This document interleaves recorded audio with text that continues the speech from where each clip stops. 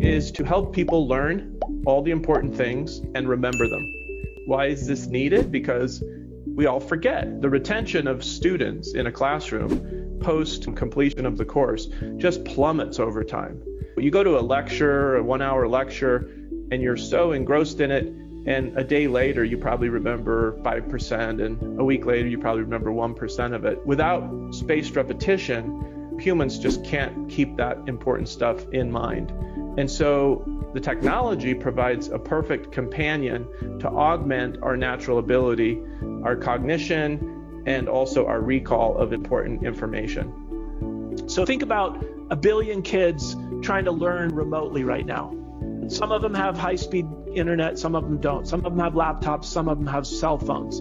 And so it's quite frustrating. But if you're a teacher and you want to expose your student to the best thinkers in the history of biology or the best geologists, if you could put together a curated audio playlist, what Richard Collada calls a learning playlist, distribute it to all your students along with your own voice annotation saying, here's John Glenn talking about his first trip, or here's Elon Musk talking about how he read so many books before he founded SpaceX.